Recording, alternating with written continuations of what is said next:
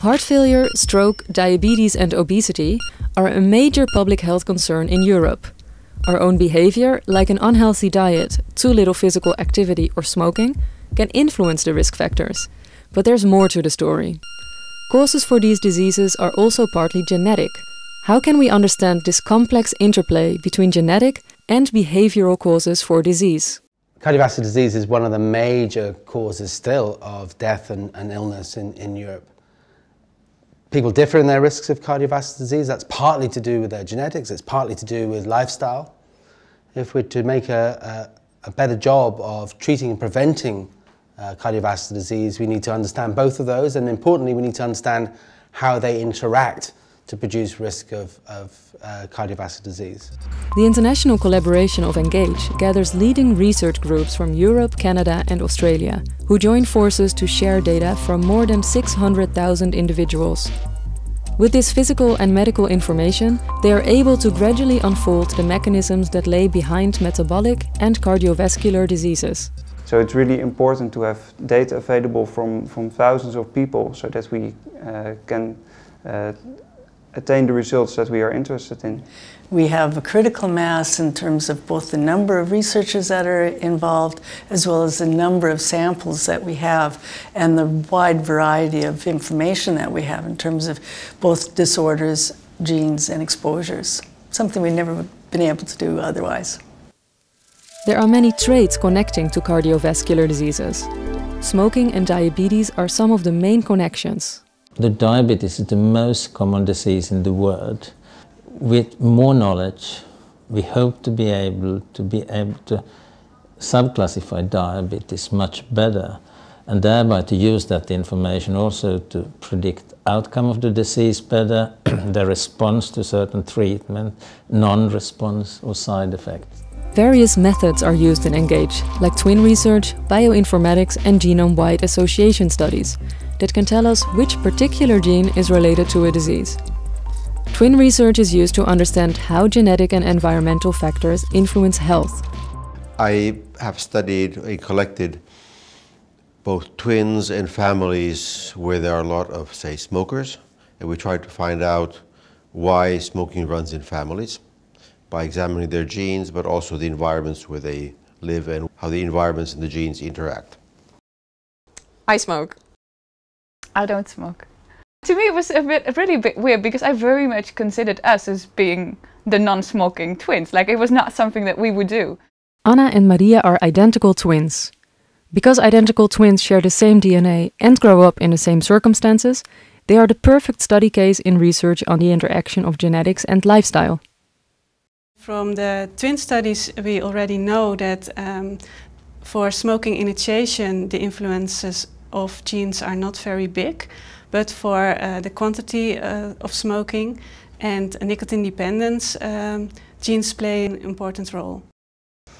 I think this is just the first step in our research. I expect that hundreds or maybe thousands of genes are involved in smoking behavior, and genes will interact with each other and also with the environment, so there's a lot to be discovered. We've been tested by the Netherlands Twin Register, so we do know now that we are monozygotic. And if people keep on comparing you, sometimes you develop a certain type of behavior to be not like the other one, but then you get those extremes, and that's also, yeah, it's not a natural way of acting. Sometimes that can be a bit difficult. We are in very many ways very much alike. I think we're really similar for most things. We're both lean, we're both equally sporty, eating equally healthy, I would say. I don't really mind about my weight, but if I would be heavier than Maria, that would be a problem. Overweight is a growing problem in Western society. ENGAGE can tell us more about the causes of this problem. If you eat lots of fast food and unhealthy foods, you probably become obese. And then if you have an identical twin sister who eats healthy food and exercises a lot, she still stays lean, even though you have exactly the same DNA.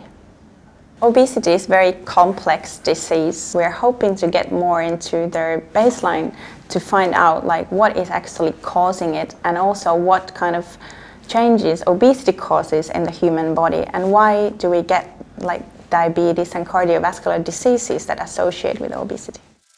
Understanding the role of genes, environment and lifestyle is a complex enterprise that may also require thinking in innovative ways. In my view, a sort of hidden promise and future treasure is actually going after the people that are unexpectedly healthy.